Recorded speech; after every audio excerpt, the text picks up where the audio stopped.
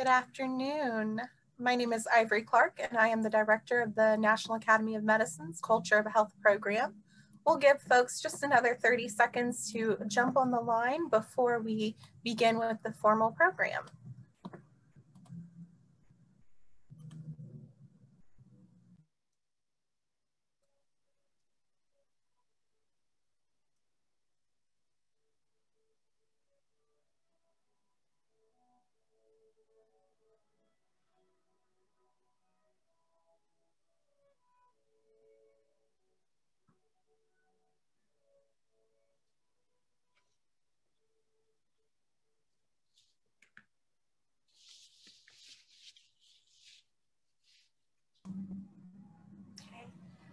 Good afternoon, and thank you for joining the National Academy of Medicine Culture of Health program, Advancing Health Equity, Science, Practice, and Outcomes Listening Workshop. Again, my name is Ivory Clark, and I'm the director of the program. My colleagues and I are delighted to have you join us and our speakers today, and over the course of the next 2 days, if you'll be joining us for our afternoon sessions tomorrow and Thursday.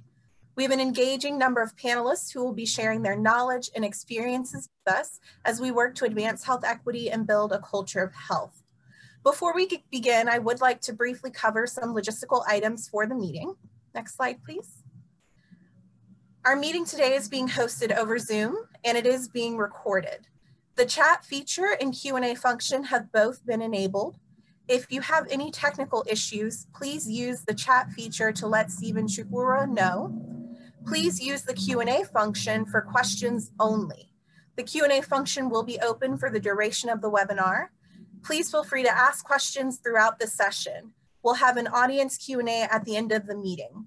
Please note that we will not check the chat for questions to the panelists. We will only check the audience Q&A function. Thank you. Next slide, please. In the virtual world we found ourselves in, we are doing our best to offer multiple ways to actively participate. We will utilize Poll Everywhere and the chat feature to offer a space for additional reflection and commentary. We hope that you will engage in lively and respectful conversations in the chat. When you registered for the meeting, we asked you to suggest principles for engaging in community conversations, and we are sharing some of those suggestions with you now. Please keep these in mind as you listen in during the meeting, as well as when engaging in conversations and in the Poll Everywhere. Our panelists will be holding themselves to these principles, and I invite you to consider them in the work that you do as well. Some are more applicable to a real world when we're back in person, I should say, but all are appropriate for the conversations that you engage in on a day-to-day basis. Next slide, please. Before moving into an overview of the Culture of Health program and our meeting, I would like to provide a moment of pause to recognize the voices and efforts we stand upon and are building from as we work to advance health equity for all people in the United States, many of whom have been and at times remain invisible. As a point of reflection, I invite you to go to the website native-land.ca/ and identify the traditional territory you are joining us from today. I am based in the Washington, D.C. area on the lands of the Piscataway people. The native land map does not represent or intend to represent official or legal boundaries of any Indigenous nations, and it recognizes that it's not perfect, but that it is a work in progress with contributions from the community. As we work via the program to elevate the diversity of evidence from engaging with communities, I encourage us each to acknowledge the richness of cultures and perspectives that are foundational in building a culture of health. Thank you. Next slide. The Culture of Health program launched in June of 2015 as a collaborative partnership between the Robert Wood Johnson Foundation and the National Academy of Medicine to operationalize the vision for building a culture of health that is grounded in the evidence base, multi-sectoral in its collaboration, and engages the range of stakeholders necessary to have real and meaningful change happen. The mission of the Culture of Health program at the National Academy of Medicine is to identify strategies to create and sustain conditions that support equitable good health for everyone living in the United States. In the first phase of this multi-year collaborative effort, we centered our work on 4 primary goals: to lead through building a solid knowledge base that can inform actions and partnerships to advance health equity, to translate by bridging science to action for impact on health equity and optimal health for all, to engage by strengthening community capacity, and our 4th goal, to sustain this work by transforming culture in the United States through sustaining progress that has been made and accelerating progress in areas that still show significant health disparities. I'd like to thank and acknowledge that we have an 18-member advisory committee that provides strategic guidance to ensure the program meets its intended goals. We've achieved a number of accomplishments using multiple modalities, and with the guidance of our advisory committee and their input, we've completed 4 consensus studies, which reviewed the available evidence on advancing health equity across the local to federal spectrum and through the life course, undertaken traditional and novel activities that communicated the science to broad audiences, most notably through our art shows. We've facilitated the development of community-driven health equity action plans to advance and demonstrate application of report recommendations, and we've fostered cross-sector multidisciplinary conversations, collaboration, and action in support of report recommendations. These efforts were only the beginning of providing a reliable evidence base, building a network of stakeholders, and developing and disseminating the resources that are needed to further advance a culture of health. The program aims to create a shared understanding that health is more than disease, treatment, and what occurs within the clinical walls.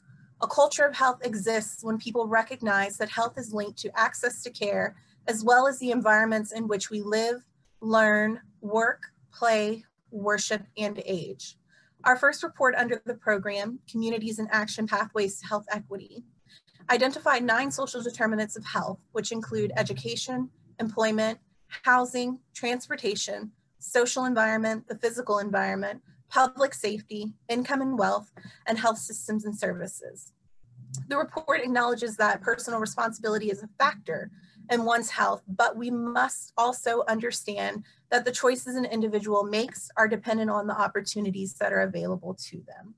And this leads us to an understanding of health equity, which means everyone has the opportunity to attain their full health potential, and no one is disadvantaged from achieving this potential because of social position or any other socially circumstances.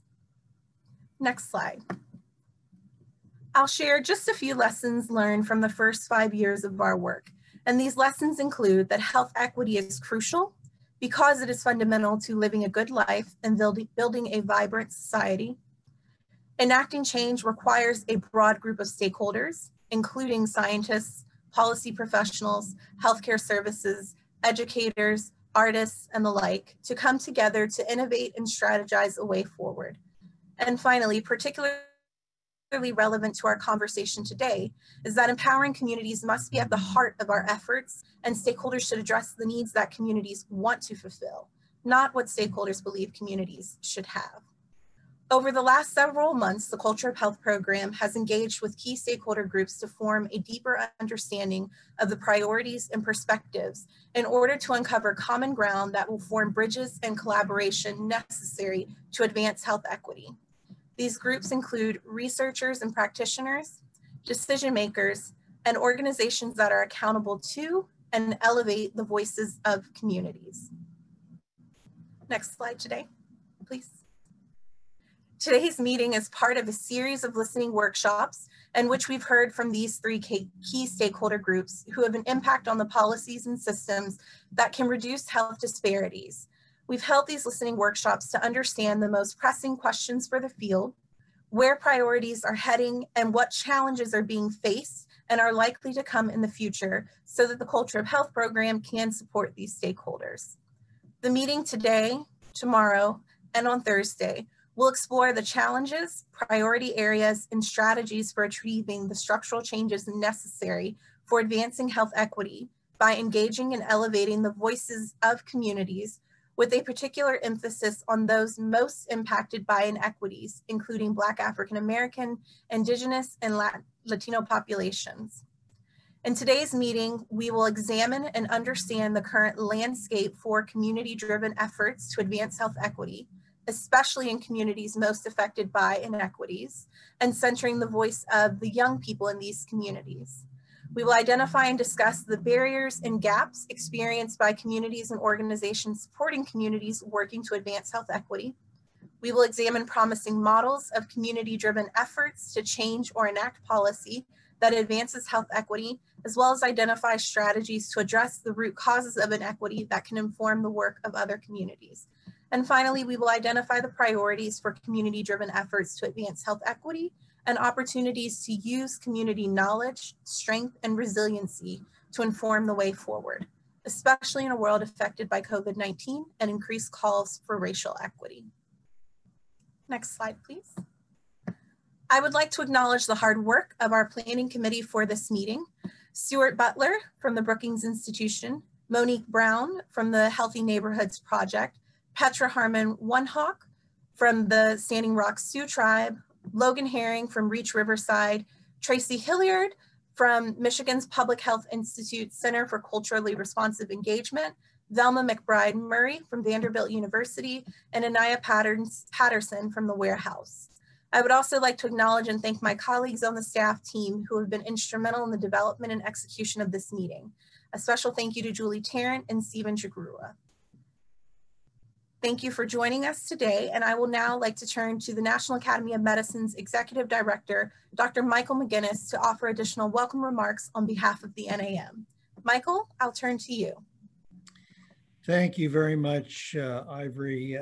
It really is my pleasure and privilege, and I underscore privilege, to welcome each of you to this conversation and to thank you for joining us and in advance for lending your wisdom to our work together. I also want to give thanks, of course, to the speakers who have joined us today and who you'll hear from in a little bit, as well as to the steering committee that has already been mentioned by Ivory, to the Robert Wood Johnson Foundation and its strong commitment to leading the nation into a different and transformed perspective about the role of health equity and our ability to achieve health equity throughout the nation. And finally, underscore the thanks to Ivory and to Julie and to Stephen for their day-to-day leadership in our work here in the National Academies. I can explain our gratitude very simply. I'm just going to read the mission of the National Academy of Medicine, which is to improve health for all by advancing science, accelerating health equity, and providing independent, authoritative, and trusted advice nationally and globally. We simply cannot achieve our mission without the guidance of you and your colleagues and our other colleagues around the nation, aimed at this fundamentally vital and important charge for all of us. As we've seen so prominently over the last year, our most critical and vital challenge as a nation in the health arena is COVID at the moment, yes, but ultimately and over the medium to longer term, and especially prominently manifest by the victims who have been disproportionately afflicted over the last year. Health inequities represent our most intractable but formidable and dedicated challenge in the health arena. Our role as the National Academy of Medicine is first and foremost oriented to the science. We are to steward the science about what causes health inequities, what are its consequences, what are its solutions. Ultimately, we work from that base The base that we partnered with the Robert Wood Johnson Foundation and all of you to grow in the coming period to effect change. Ivory mentioned at the outset that there were essentially 4 components of our program: lead, translate, engage, and sustain. Those are our aims. The lead portion is fundamentally about learning, and that is at least from the starting point. We need to marshal the science base as thoroughly and effectively as we can, again with your help, in order to provide the kind of tools and guidance that can make it easier for all of us throughout the nation and beyond to address the consequences of inequities. The second portion is to translate that science base. You know, sometimes we scientists are accused of speaking in different languages that are not translatable to the services and the applications that are required. But translation is a centerpiece, and translation in a fashion that is as useful as possible to people on the front line who are working to make the change, all of you and your colleagues, is critical. Also committed, a committed portion of our mission is engaging stakeholders so that we lock arms and working together for progress.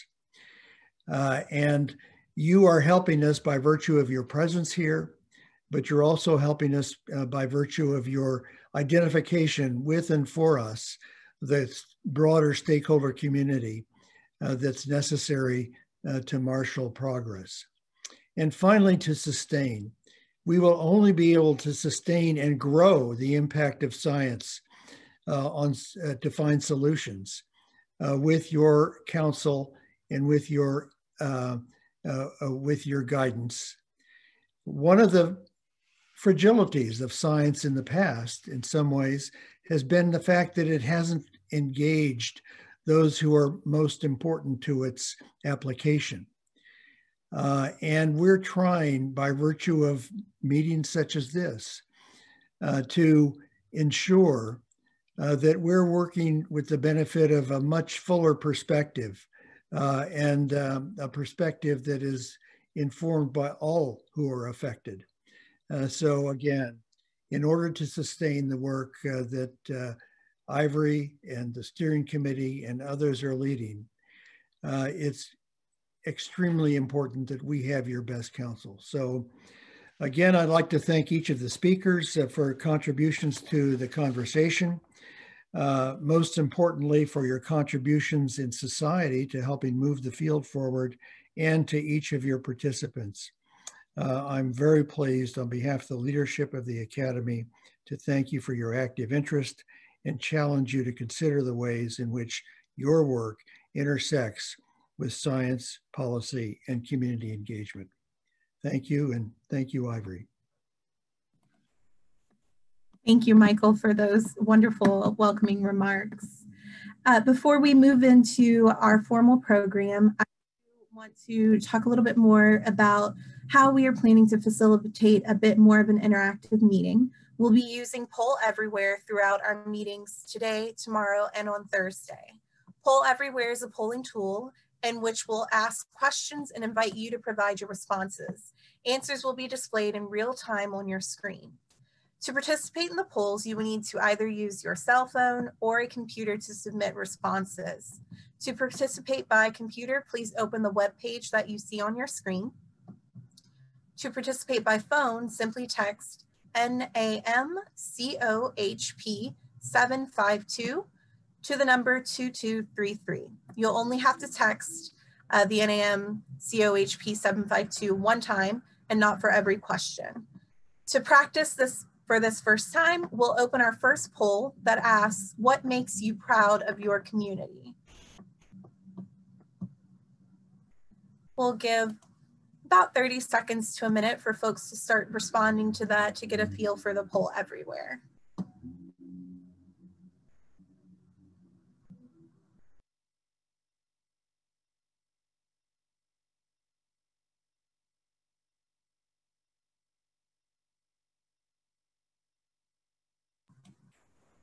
Thank you. I see that we've got responses coming in, so you should be able to see them up on the screen if you're joining us.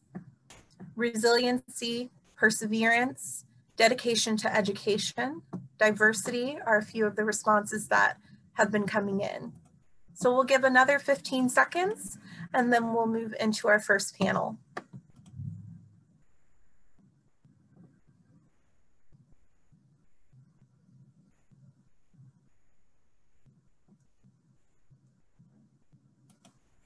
Great. Thank you for completing our first poll. We'll have another one at the conclusion of our meeting today. And as I said, throughout the course over the next day and on Thursday, we'll continue to engage you and poll everywhere responses. I'll ask that Julie leave this up on the screen as I transition now into the remainder of the meeting. Please note that I will be reading an abbreviated version of our speakers' bios. Their full bio can be found in the digital briefing materials that were sent in advance of the meeting. Next slide, please. I'd like to introduce Melody Phillips, who is the Director of Operations for the Warehouse. The Warehouse is a state-of-the-art teen center for teens by teens in Northeast Wilmington.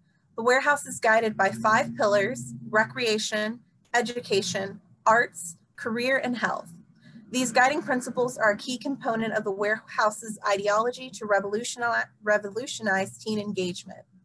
Melody is also the co-founder and board chairwoman of I Am My Sister's Keeper, an organization she co-founded with Charlotte Miller Lacey. I Am My Sister's Keeper, affectionately known to many as MSK, is a nonprofit organization dedicated to the development of girls and women. Melody continues to build community partnerships with organizations that are providing meaningful opportunities to young people in order to help them thrive and grow. She lives by the model, you are not simply a product of your environment. Change your environment from within. Melody, I'll turn to you to open us with your personal story. Thank you so much, Ivory. It is such a pleasure to be here and to share my personal story. So I'll actually kind of start with that last sentence, which is you're simply not a product of your environment. So my story is one of perseverance, resilience, like some of the people put inside of the first question that you asked. And I grew up in Wilmington, Delaware. The Warehouse is also in Wilmington, Delaware. And I grew up being raised by my grandmother. And my mother, unfortunately, the crack epidemic took a hold of my mother, and she was addicted while I was growing up. So my grandmother received custody of myself and my younger brother, who's 2 years younger than me, when I was 6 and he was 4 years old. And then I have another brother who came along several years after that. When I was 13, my youngest brother was born. And unfortunately for him, he was born addicted. But to go back a little bit, the reason I say my story is one of perseverance and one of resilience is because I was raised by a single grandmother. And like a lot of the women who live in Riverside, where we are working towards revolutionizing teen engagement, as well as being for the community, with the community, I was raised by a single parent household. In Riverside, 87% of the households are single women led. And although I did not grow up in Riverside, my grandmother and I, and she raised us in another part of Wilmington, Delaware called South Bridge. And it is a very, poor area. Initially, it was built for Black veterans coming back from Vietnam War. But then when white flight happened and families were unable to get mortgages, a lot of disparity and happened within the community. And unfortunately, again, you have it's very low income. So I was raised over there. And one of the things that relates to health equity that really kind of shifted some of the areas in my life was we did have a local medical center. And actually, it was one of my first jobs as a teenager as well. And while we had that local medical center, as many of you may know on this call, it was really focused on people who were receiving Medicaid or Medicare. So sometimes when while we had access to a healthcare system, it may not have been at the equity level or equitable level that some of my non-minority counterparts would have received living in other areas of Delaware or across the nation. And the other part of my story is that because my grandmother raised me, my mother ended up going to prison for 15 years. And so during that time, I had to go through a lot of mental health therapy. And unfortunately, I failed first grade because that is the year that my grandmother gained custody of myself and my younger brother. And it just really took a toll on my ability to complete any schoolwork. So I was a very angry young lady growing up. And it was not until I reached sixth grade when I had a mentor who impacted my life. And she was my sixth grade teacher. Her name is Dr. Terry Joyner.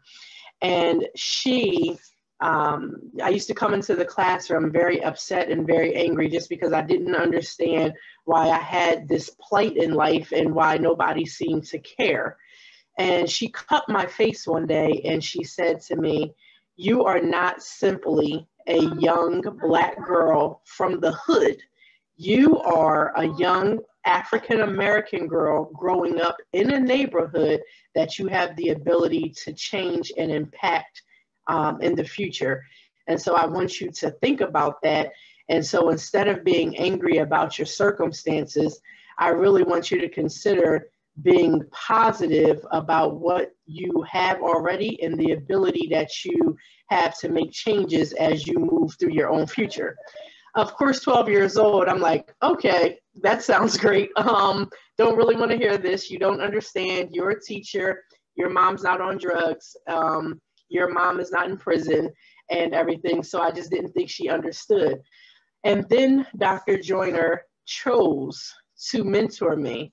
And through that, she would come and take me to plays. There's an area in Delaware called Hockessin that growing up I never knew existed, even though it's probably only about 15 minutes from Southbridge where I grew up. And she lived in Hockessin, which is predominantly white neighborhood, very affluent area. And the first time I visited, I was amazed because they had grocery stores that I had never heard of. They had medical centers and doctors and that I had never heard of. And they had different museums and things that, again, I had never heard of because I didn't even know it existed.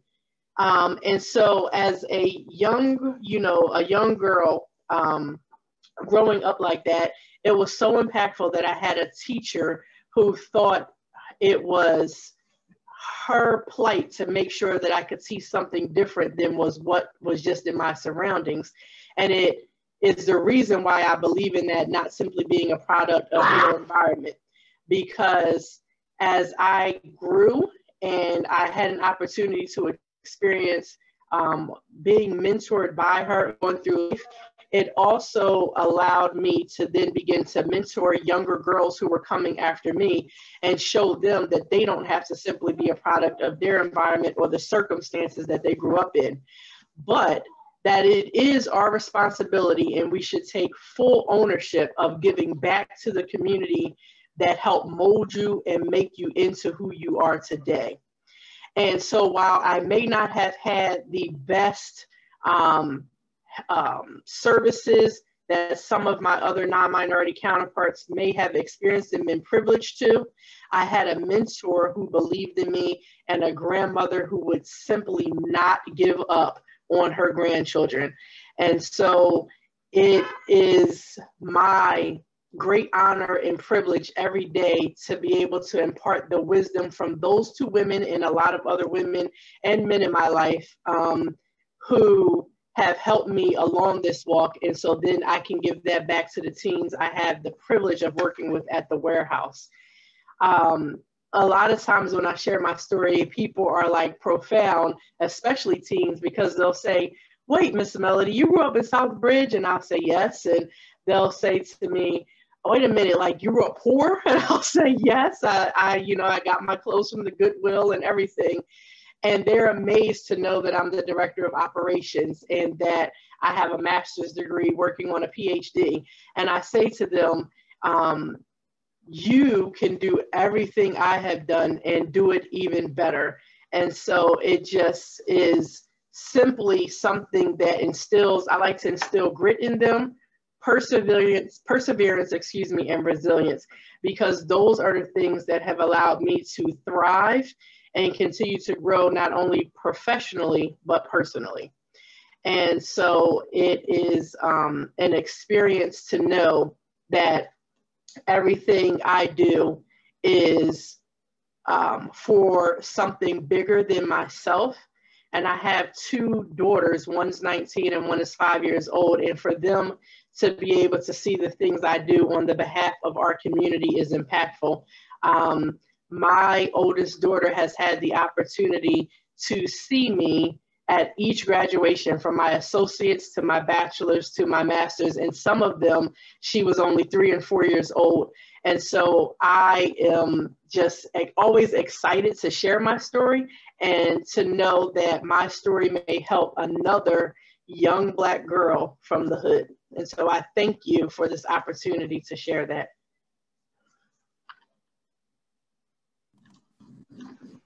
Thank you, Melody, for sharing your story and for this powerful understanding and contextualization of our journey towards health equity.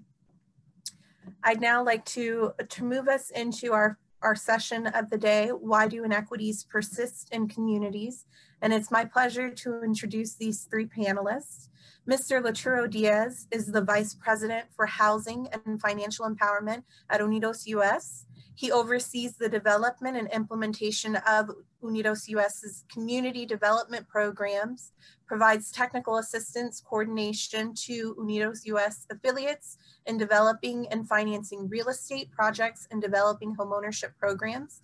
And he develops single-family real estate development and alternative financial services programs nationally.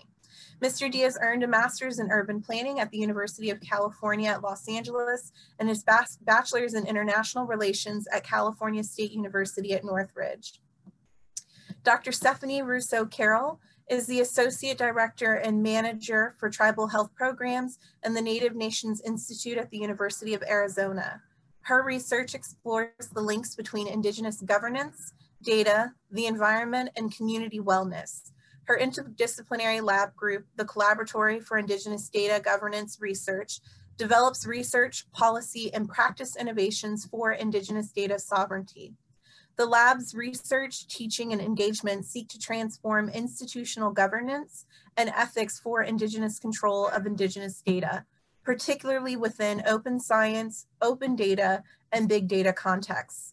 Stephanie received her bachelor's from Cornell University and her MPH and DRPH from the Mel and Enid Zuckerman College of Public Health at the University of Arizona. And we have Mr. Rufus Williams, who is the former president and CEO of BBF Family Services, also known as the Better Boys Foundation. He is an accomplished, results-oriented financial strategist and entrepreneur with a long-standing commitment to civic engagement and education. Formerly, he served as the president of the Board of Education for the City of Chicago, the nation's third largest school system, and has been a consistent leader on boards of several of the city's top schools and civic organizations. He is a life trustee of Francis W. Parker School, served as the vice chairman and treasurer of Providence St. Mel School, and was the president of the local school council of Whitney M. Young Magnet School. Thank you each for joining us. And Mr. Diaz, I will turn to you.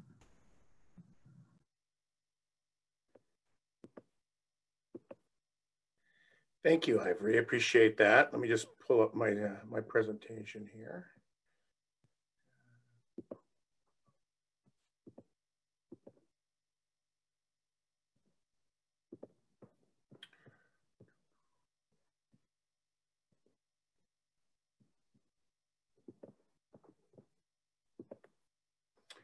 I hope everyone can see the screen.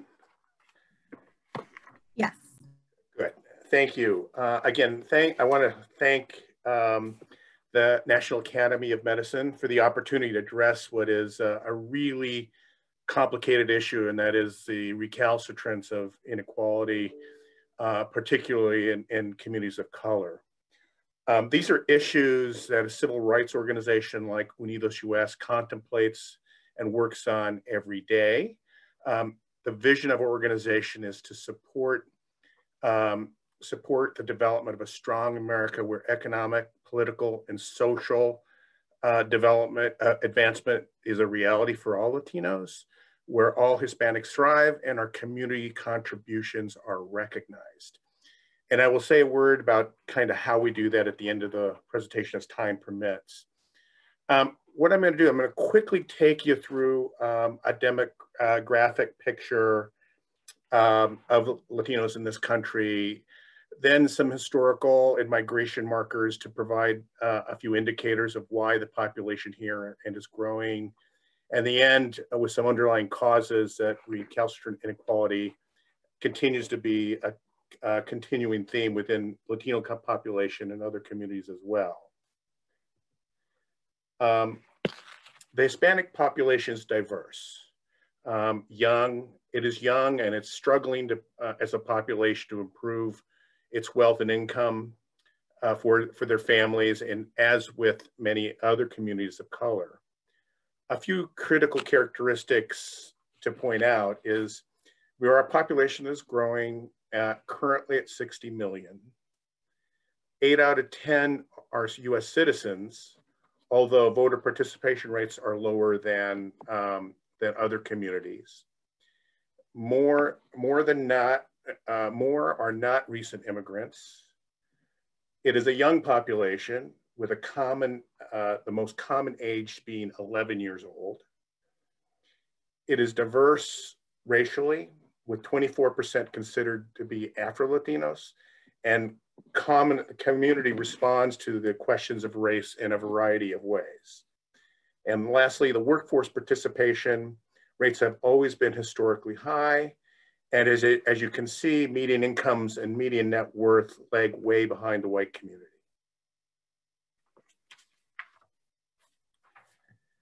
So how and why is the population here, and what has driven its growth?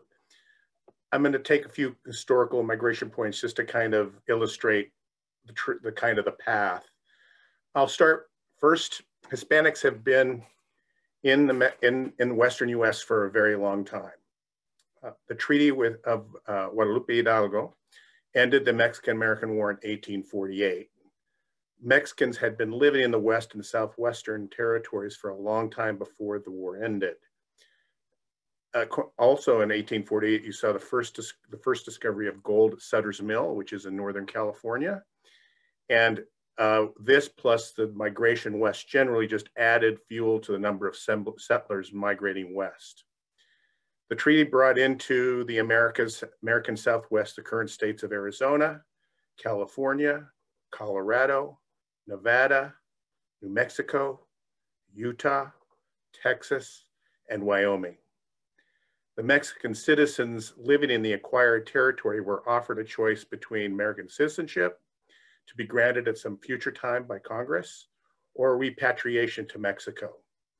Over 90% of the Mexican Americans then chose to remain in these territories awaiting formal citizenship, but under the treaty's guarantees that maintained and protected their free enjoyment of liberty and property and secured their free exercise of religious freedoms.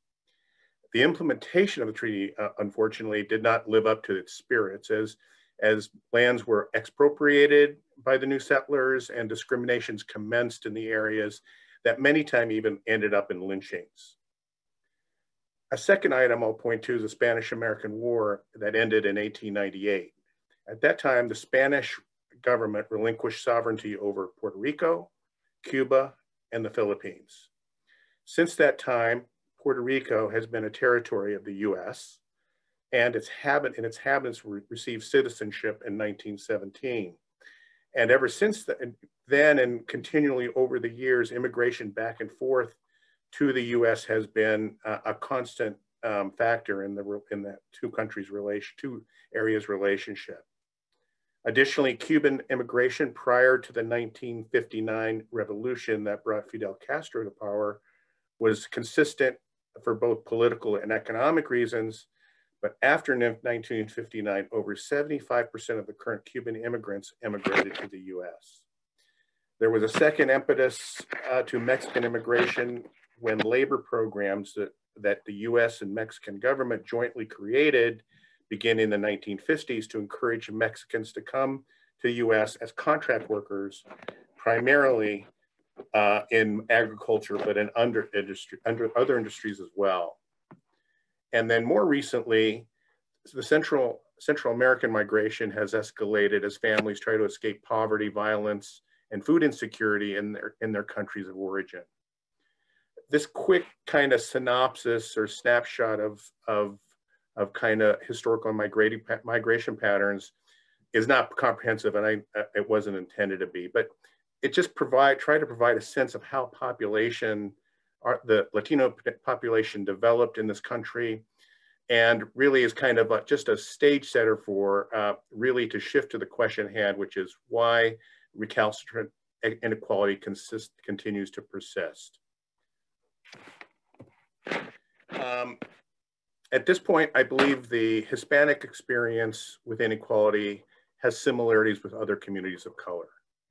This is not to say that their experience were the same, they were not, but there is one overriding similarity, I believe. Governmental policy choices help create and sustain an unstable economic foundations for communities of color. There are many examples to choose from, but I picked a few that most of us know of to just illustrate the effect. The Social Security system in this country was enacted as a result of the Depression in the 1930s and 40s, and it created a nationwide system of income support. Yet the legislation excluded from coverage about half the workers in the American economy. Among the excluded groups were agriculture and domestic workers, a large percentage of which were African American and Latino. A second example you can point to is the Fair Labor Standards Act, which created the 44-hour work week, but it also excluded the very same agriculture and domestic workers. These exclusions are crucial. They were crucial at the time to preserve a way of life that hinged on exploiting cheap labor in primarily agriculture, and was particularly impactful on the African American population. A third example I'll point to is policies that created the interstate highway system. Government subsidized mortgage, like many know of the federal FHA program, or Federal Home Association, and the mortgage interest deduction, which many homeowners take advantage of. All of which fueled a massive increase in suburban home ownership for white families, but excluded communities of color. It also catalyzed an exodus of the middle-income families from the inner cities to the suburbs, spurring an economic decline from the 60s until more recently. And as it is true that in cities, many families of color choose to live. The FHA mortgage insurance lending requirements is another example. The program ultimately institutionalized racism and segregation within the housing industry. FHA lending explicitly practiced a policy of redlining when determining which neighborhoods to approve mortgages in. Redlining and the practice of denying or limiting financial services to certain neighborhoods based on racial or ethnic composition without regards to the residents' qualifications or creditworthiness. It is true that since these initial enacted laws and policies, there has been changes to ameliorate many of the blatantly racist elements, but it does not change the fact that the harm of not being able to participate in the benefits these programs offered weaken the economic foundations for people, for communities of color. My message here is the cumulative result of many exclusionary policy decisions in our country, only some of which were explicitly discriminatory based on race or ethnicity, have shaped a fundamentally unequal society. And at the onset of the pandemic, communities of color were simultaneously more susceptible to the coronavirus and the resulting economic dislocations, but had far less comprehensive safety net to fall back on.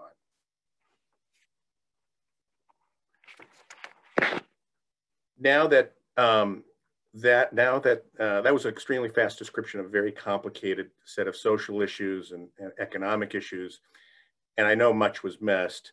The simple point I'm making here is that policies can make inequality worse, but it is also one that can easily get lost in the policy debates on a whole host of issues like public schools, economic development, labor rights, healthcare, access to credit, to name a few. This is also an area where we work in, and as a lead in how Unidos US approaches the work to work on issues related to inequality. I wanted to start by stating, time-wise, I think we're probably okay, but I'll just state a couple approaches that we take. We conduct research in economic, political, and social barriers Latinos are facing, collaborate with others to formulate policy recommendations to address these barriers, and then conduct advocacy to get policy developed or changed. And if you want to see some samples of that, you can go to our website, www.unidosus.org. We also we're a membership organization. We have affiliated organizations we work through. And as we collaborate on issues, whether it's health inequities, housing related inequities, access to jobs, those types of things, we take general research and information about that and work with our local agencies who are working closely with families experiencing all various forms of access to services and or opportunities to help resolve them. And so it's kind of a two-pronged area. We do the research and advocacy and conduct it in a national platform. And we also work with our affiliate partners locally to really uplift and either information and or program opportunities that are created that will make families' lives a little better. I pointed, there's two elements there on the screen. I'll kind of end with this, is that, for example, one of the things when this child tax credit was developed, Unidos US was very vocal and did a lot of research and advocacy to get it passed. And the primary reason is well, first of all, I think it was a needed element in support system that the nation has, but also we wanted to make sure that Latinos fully participated in the program to the degree possible. We're known more for immigration reform and the Deferred DACA program, a Deferred Action for Childhood Arrivals program. Again, similarly, not only worked with partners and others to kind of push that area because we believe immigration reform is really a necessary element for the country to move forward, and also develop programs around that to encourage participation. And then I put down there a couple of other things that we do. We have one of the largest national housing counseling networks out there that targets Latino communities. And it's out there every day through local agencies promoting both homeownership when possible, but also assistance in terms of resolving housing issues when needed to maintain a home, which is a very critical part in the culture of health, both from an education standpoint and from a health standpoint. And then we also have network of Promotores de Salud, which is a network of agencies that offer information and health service access to a variety of communities across the nation. Again, these are both examples where a national platform or national programs are working with local agencies to better the lives and upward mobility of families. With that, Ivory, I'll end. Thank you, Mr. I will turn to you, Dr. Carroll. Hello, everybody. Well, I'm working to get my slide share up and going. Let's see. I'll just begin by saying thank you to Ivory and every one of the organizers and hosts for this important discussion. And also let you know that I'll put my video on very briefly here, but I'm going to be turning off my video as I have unstable internet here, and it's gone a little wonky with some of my presentations over the last couple of days.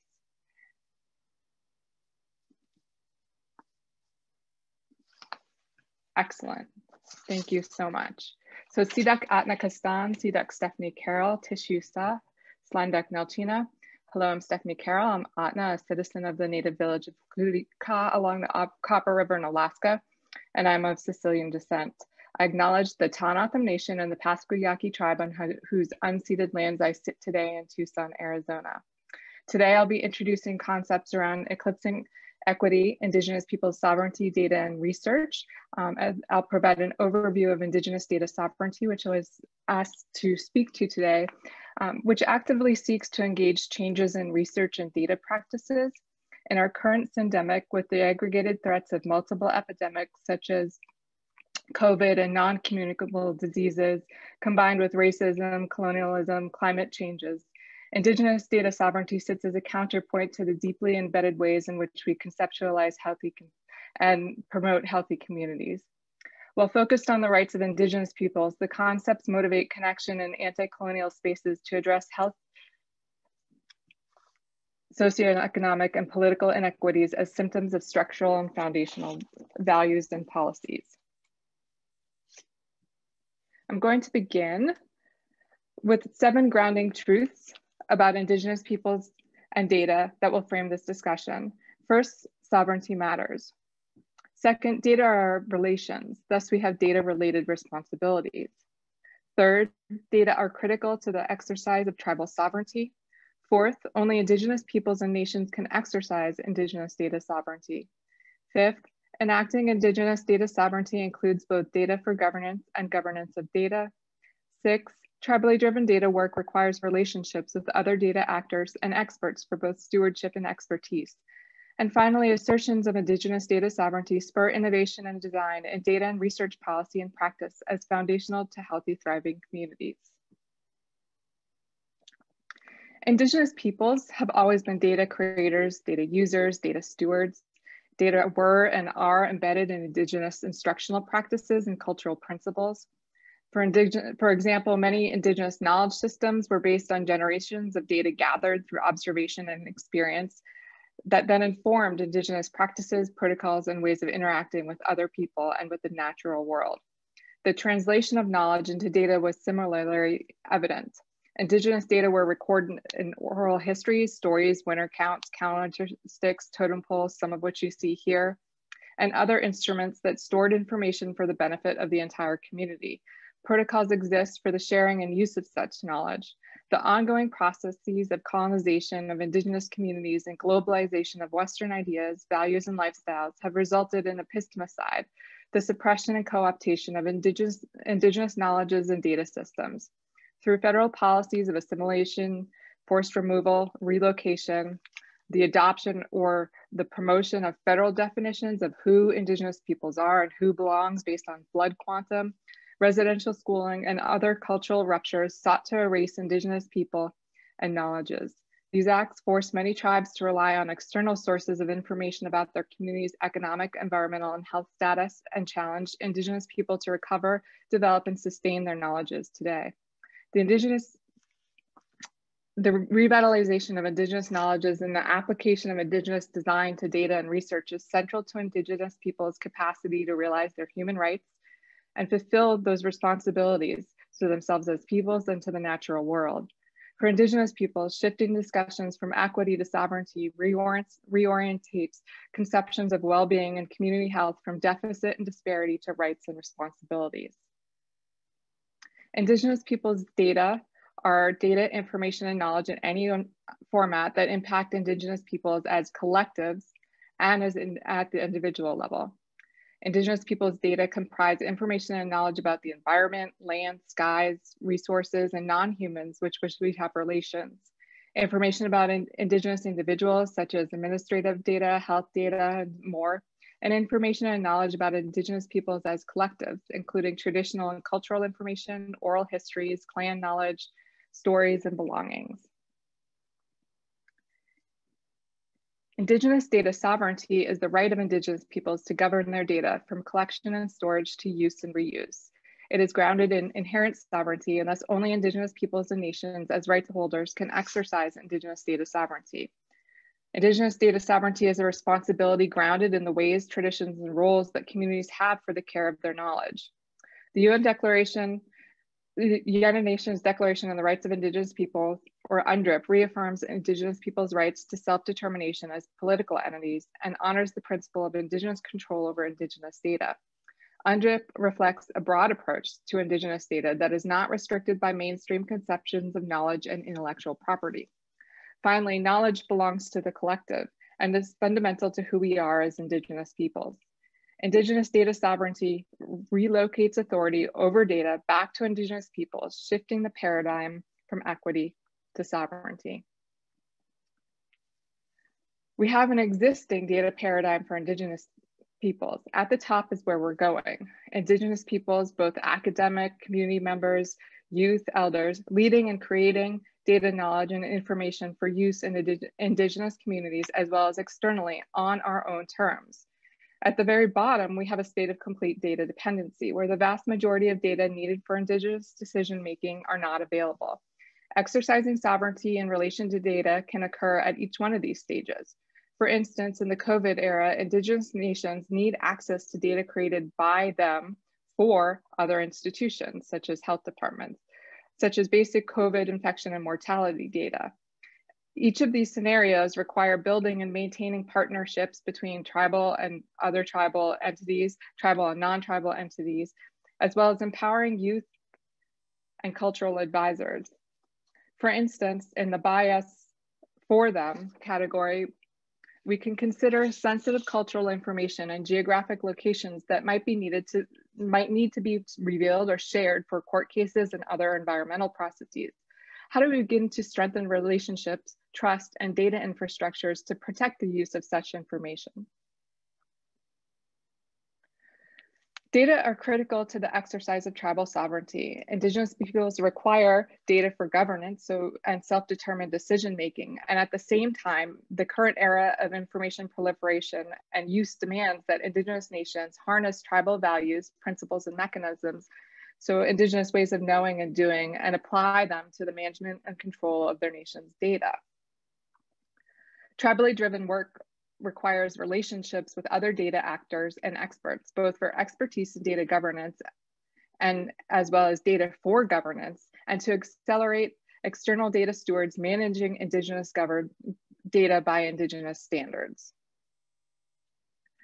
Both domestically and internationally, communities of practice and advocacy exist through Indigenous data sovereignty focused networks in the US, Canada, Australia, and Aotearoa, New Zealand, as well as Indigenous data sovereignty activities in many other areas across the globe.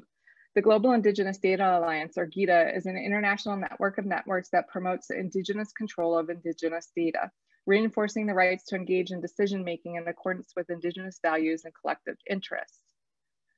Released by GIDA, the CARE Principles for Indigenous Data Governance, Collective Benefit, Authority to Control, Responsibility, Ethics, and their sub-principles set forth critical considerations for non-tribal data actors, creators, stewards, and users, and are designed to guide the inclusion of Indigenous peoples in data governance across contemporary data ecosystems. The CARE principles importantly bring a people and purpose orientation to data governance, which complements the data-centric nature of other principles such as the FAIR principles, which focus on findable, accessible, interoperable, usable data. The CARE principles shift the focus of data governance from consultation to values-based relationships. The CARE principles are designed to be complementary to the FAIR principles to promote equitable participation and outcomes from data access, use, reuse, and attribution in contemporary data landscapes. Implementation of the CARE principles should be seen as a dimension of open and fair data that ensures the use of data is purposeful and enhances the well-being of Indigenous peoples. Indigenous data, therefore, should be both fair and care. Currently, the vast majority of Indigenous data are neither fair nor care. In the critical era of open data, big data, and open science, Indigenous collections and data can be hard to find.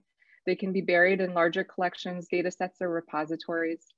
Indigenous data are often mislabeled, not properly attributed, and not searchable.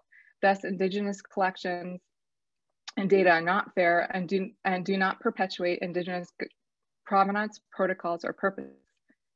We are concerned about implementing fair and care on already existing data within collections, repositories, and data sets, as well as instituting policies and practices to operationalize fair and care in the ongoing creation of new data. The care principles find roots and expression across law, policy, ethics, and infrastructure. For example, our current human subjects regulations do not provide space for collective rights and interests, but at the same time, the UNDRIP affirms many of the care principles. Within policy at federal agencies, universities, and other institutions, we need to make space for and underscore Indigenous rights and responsibilities as critical components of serving and practicing within Indigenous communities and within partnerships with Indigenous peoples. Change can also happen through shifts in ethical frameworks that not only inform training, but also tools such as the uses of notices by researchers, repositories, and collections that clearly state openness to collaborate around stewardship of Indigenous data and to recognize Indigenous sovereignty and the responsibility to hold those relationships at the highest level. Finally, there is a need to alter digital other infrastructures by creating new standards and practices. Currently used mechanisms that can reflect and enact the care principles include tribal data governance tools such as tribal codes, guidelines, and research review processes, data sharing memorandums of understanding, and other agreements between Indigenous peoples and other institutions, for institutional policies and procedures, and labels and notices, which are mechanisms for Indigenous communities to engage with cultural and research institutions to manage their rights over property and knowledge. But more tools are needed, as well as methods to assess and evaluate how these other institutions are enacting the care principles. Importantly, care needs to be applied across data life cycles through laws, institutional policies, and ethical change. We need durable changes to data infrastructure that persist throughout the data life cycle, from funding to creation, to storage, to use and reuse. We all have a role in changing the systems in which we live and work, and we must interrogate underlying values in the syndemic that plagues our communities.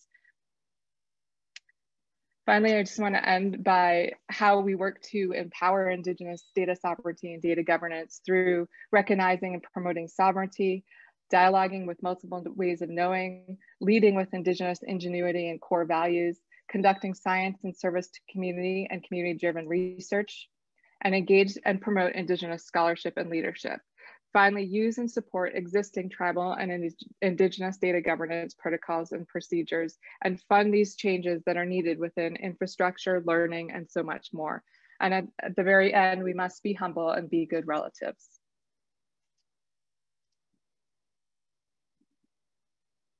Thank you, Ivory. Thank you, Dr. Carroll. And now I'll turn to you, Mr. Williams.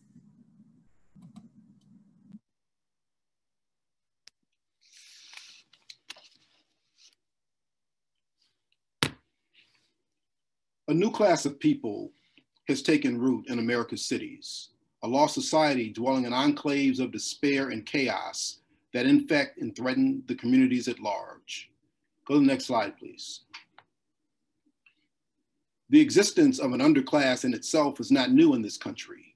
What appears to be different today is the seemingly permanent entrapment of significant numbers of Americans, especially urban Blacks, in a world apart at the bottom of society. For the first time, much of the rest of America seems to be accepting a permanent underclass as a fact of life. This is quoted from a series done by the Chicago Tribune in 1985 that they call The American Millstone. Here they describe a people who constitute a segment of an underclass that is mostly Black and poor and hopelessly trapped in urban centers of Chicago and other large cities of the nation.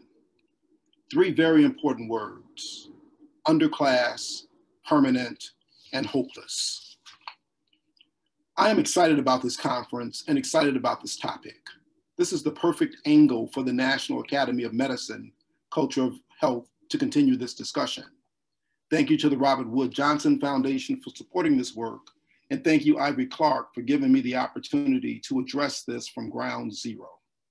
Next slide, please. The American Millstone, next slide, please. The American Millstone, which I referred to earlier, was written about experiences in a West Side community of Chicago known as North Lawndale.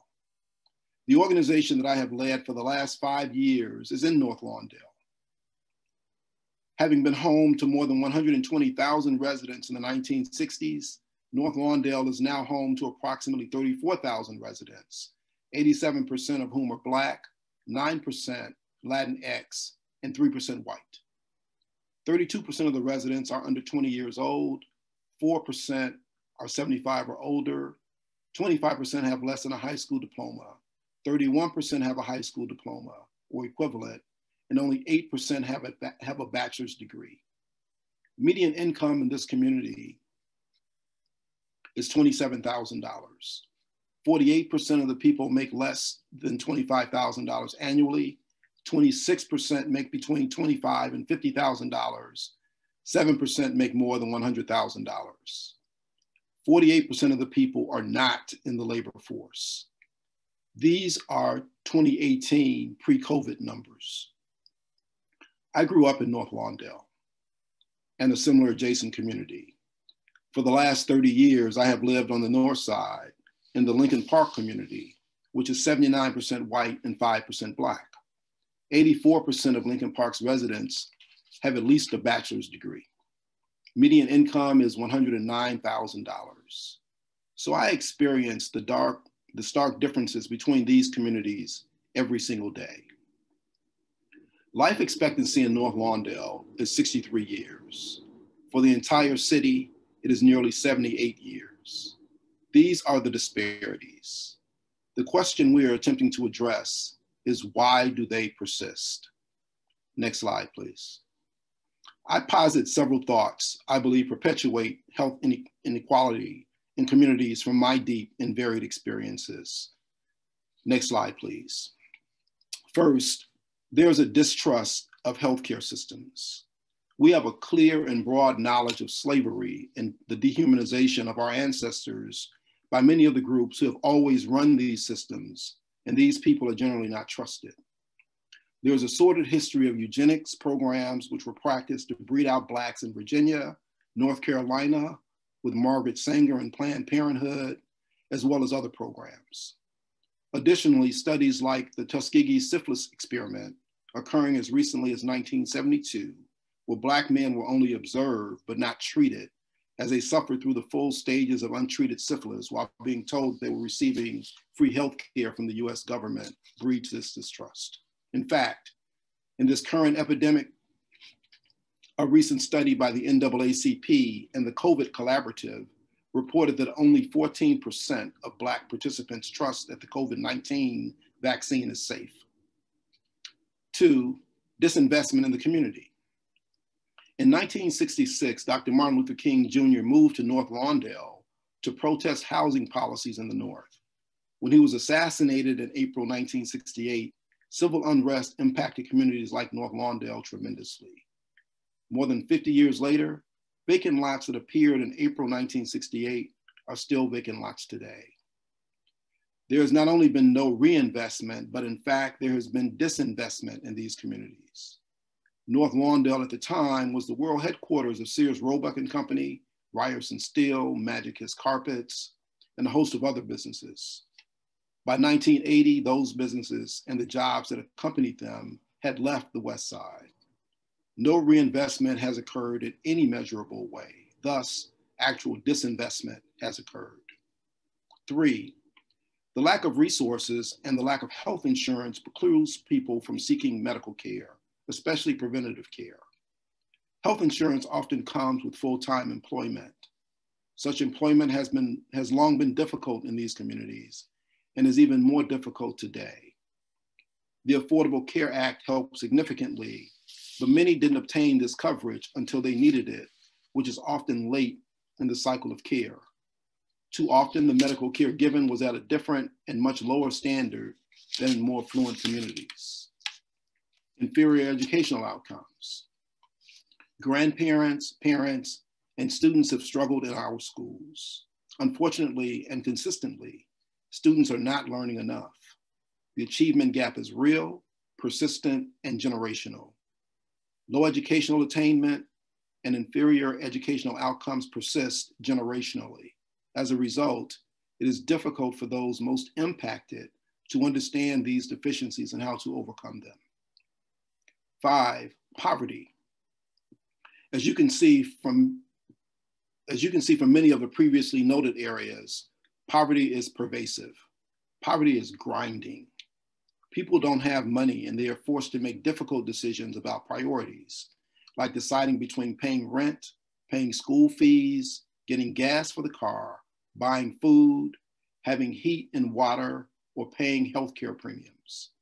The poverty is so extreme that families become accustomed to being evicted from their homes. Many, in fact, are homeless. They do not have food to eat. They couch surf with friends and family as much as possible. Poverty is real and it is difficult, and it pushes people to make decisions about survival that seem abnormal to many in our general society. 6, all of the previous barriers are connected at the root by one prevailing issue: racism. Being Black in America is a pre-existing condition. Racism in America is structural and is systemic. Thurgood Marshall pointed out that the law enslaved Black people, the law freed Black people, the law segregated Black people, and the law is now allowed for our integration. In her most recent book titled Caste, where she eloquently describes how culture works in America, Isabel Wilkerson makes the case that racism is actually a function of a system in America that has forever indoctrinated Blacks as inferior and has perpetuated a caste system, ensuring that this will always be the case. She states, any action or institution that mocks, harms, assumes, or attaches inferiority or stereotype on the basis of the social construct of race can be considered racism. Any action or structure that seeks to limit, hold back, or put someone in a defined ranking, that seeks to keep someone in their place by elevating or denigrating that person on the basis of their perceived category, can be seen as casteism. In The Color of Law by Richard Rothstein, he describes how laws and policy decisions at the federal, state, and local levels promoted discriminatory patterns that persist to this day. In Stamped from the Beginning, Ibram Kendi chronicles the entire story of anti-Black racist ideas and their staggering power over the course of American history, which helps us to understand why the inequities that we see and experience are so persistent. The engagement of this racist system is not scientific, but has been developed and maintained by people. These pervasive racist systems and structures that minimize Black lives and do not allow Black people to develop wealth, live healthy lives, and participate in society without the stress of being Black is the greatest barrier to inequity in communities. That weight is heavy in North Lawndale and other marginalized communities throughout the United States. Central to the existence of human life is water and air. I will remind us of all the issues of the water crisis in Flint, Michigan, and its impact on the predominantly Black community there. A similar situation occurred in East Chicago, Indiana. We wear masks because COVID-19 transmits through the air. So it is impossible to have this discussion in 2020 without addressing the impact of this current pandemic. At the end of last week, the CDC quietly adjusted its reporting to reflect that after adjusting for age, which is a standard means of measuring disease impact, Black and Latinos are dying at rates 3 times higher than whites, as opposed to the previously reported 2 and 1 times respectively. Senator Elizabeth Warren stated, The fact that the average age among communities of color is much younger than that of non-Hispanic white Americans makes the disproportionate number of deaths among communities of color all the more disturbing. This is significant and forces us to question why this misreporting occurred in the first place. Dr. Leanna Wen, former Baltimore Health Commissioner, stated that there are underlying factors in society that are causing the disproportionate impact on people of color, and we must be committed to working on the social determinants of health. I hope the people will see that it's not the virus that is discriminating, it's our systems. It's important for us to understand why it is that COVID-19 has unveiled and unmasked these underlying disparities. Next slide, please. To finish where I began, the American Millstone gave rationale for people to recognize and accept the lot of this hopeless, permanent underclass of people. I, along with most who live or have lived in North Lawndale and similar communities around the country, summarily reject this notion. But I agree with this statement that they made. In order to lift a millstone, you must first see it. Dr. King told us, history will have to record that the greatest tragedy of this period of social transition was not the strident clamor of bad people, but the appalling silence of good people. We are caught in an inescapable network of mutuality. Whatever affects one directly affects all indirectly. He who accepts evil without protesting against it is really cooperating with it. And anyone with a scintilla of empathy will recognize how truly heartbreaking this is, particularly in the world's most prosperous country, and do something to make things better. Thank you for listening.